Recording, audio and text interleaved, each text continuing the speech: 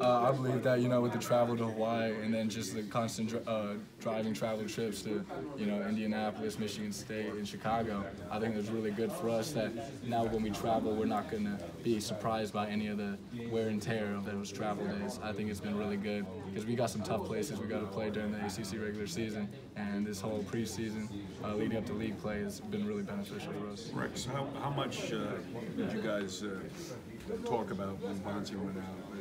Were you happy with the way you guys played with him off the floor? To be completely honest, I didn't even realize he was off the floor. Really? And then he came in with a little thing in his nose. And, oh, you good? I think I can speak for all of us. We're so in tune to the game throughout it. We're just kind of focused at the task at hand.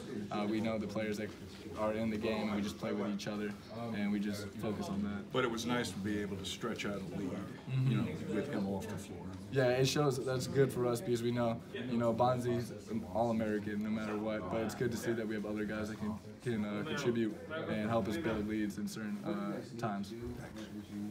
Rex, how good did it feel just to get back-to-back games with some good offensive flow there? I think it's really good for my confidence, especially going into league play right now. But, like I said, I got to give it to my teammates and my coaches for picking me up, and they keep pushing me and believing in me, telling me to be aggressive, and I think that really helped me stretch out from these past 2 games from the other months. And a career high day today for points. Just what did it feel like for you out there to be able to put the rock in the basket tonight? It feels good. Obviously, putting the scoring and whatnot, but I think my favorite part of the game was that we kept that lead in the second half, and we didn't let them come back at all. I think that was my favorite part of the game. We stayed in tune the whole game. Everybody wanted to win this game, not just by a little, but by a lot, just so we can get that good momentum going into league play. Yeah, and how big was it how much better does it feel now knowing that you do have a week off and now you get to have a break and gotta be feeling pretty good at this point? Yeah, I think I can speak for all of us. We're excited to get this a little bit of time off. It's been a grind, especially coming after finals and everything, and then having a game basically back-to-back with 1 day in between.